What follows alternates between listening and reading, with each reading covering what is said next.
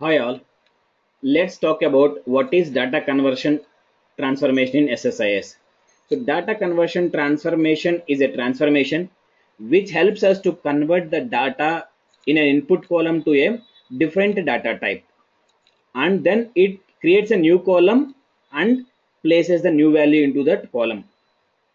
For example, so if you take a source, our package can extract the data from multiple sources and then use this transformation to convert the columns data type required by the destination data store. So what I mean here is it reads the data from multiple data sources and it converts the data into a different data type, so based on the destination data store. So here I will show you how to configure a data conversion transformation or how to use a data conversion transformation in SSIS practically. So let me go to SQL Server data tools. So here there is a package. So I am going to use a data conversion transformation in the SSIS package. So before going to use a data conversion transformation, let me show you the source data. So I am using a sales currency rate table, so which is having around like some 300 records, so which are of having currency rate, a currency rate id, currency rate date, currency type, currency average rate, end of the day, modified date. So if you see here, the currency rate date is with a time and date format, even here also modified also, so date and time format. Okay, so my requirement is how I am planning to use my data conversion transformation here is, so here my currency rate and modified date is in the date and time format. So now I am planning to take into only date format. So my destination required only date format, so not the date and time format. So this is also a kind of data type conversion. So let me use it. Okay, so now let me take a data conversion transformation. Let me drag and drop the data conversion. So let me configure. Okay, let me double click on it. So what is the first column we are planning to take? Currency rate date. So whenever I select this, by default it shows you the data type of the column, source data type. So now I don't want the source data type, I want to convert to a different data type. So as discussed, I am planning to take only date apart from the date time. So let me take it as a, so date, database date. So this is the database date. Okay, so now, so it creates, as discussed, it creates a new column, so with a name of whatever the name you want. It means it copies the converted value to a new column. So I am, for time being, I am going to put it the same name, copy of currency rate date, and the second column as discussed, modified date.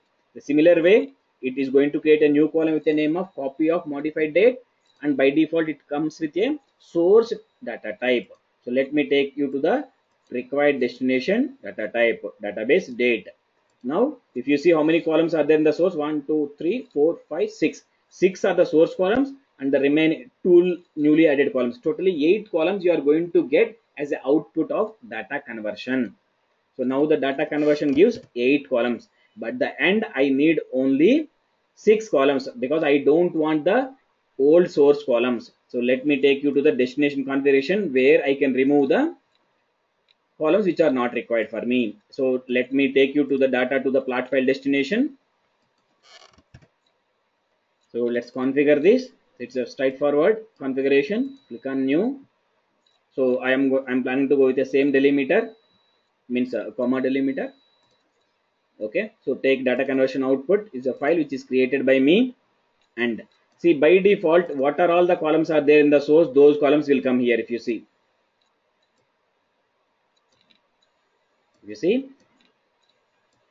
yeah, these are all the modified date, and if you see the newly added columns also comes, means totally 8 columns are coming, but I don't want all the 8 columns, so I can remove the which are the columns which are not required for me. Let's go to the advanced tab of the plot file destinations, remove the columns which are not required for you. Let me remove, delete of the currency rate date and modified date. So now I am planning to use the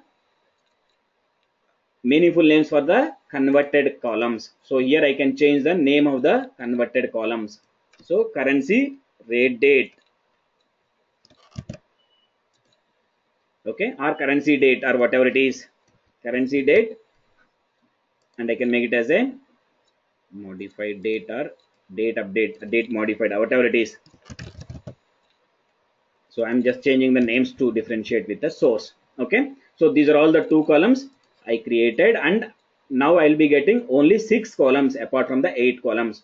Once you're done with it, click on OK and go to mappings. See, we all know that if the source names and the target names are same, it automatically maps. If there is a change in the source column names and destination column names, you need to manually map. So now I am mapping. Select the source column. So drag that column to the destination, to the column where you, to what column you want to map, and leave that. So then it automatically maps. Similar way, modified date. Okay.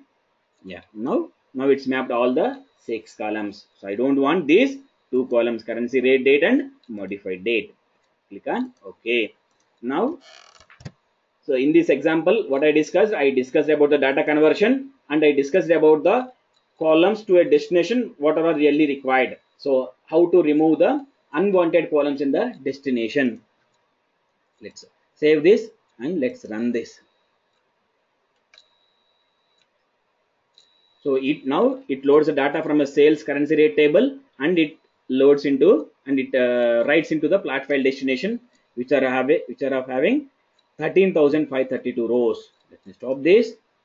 Let me go to the file and let me open it. So because of the size of the file, it may take a while. Yeah, now if you see, so currency rate ID, currency type, and all, if you see the dates, it is showing only date. It is not showing time here because of the data conversion. So this is how we configure the data conversion. Finally, data conversion transformation is the one which helps us to convert data type, one data type to another data type. It is one of the very important transformation in the SSIS. So that's it. Thank you for watching. If you like our videos, please like and subscribe. Thank you.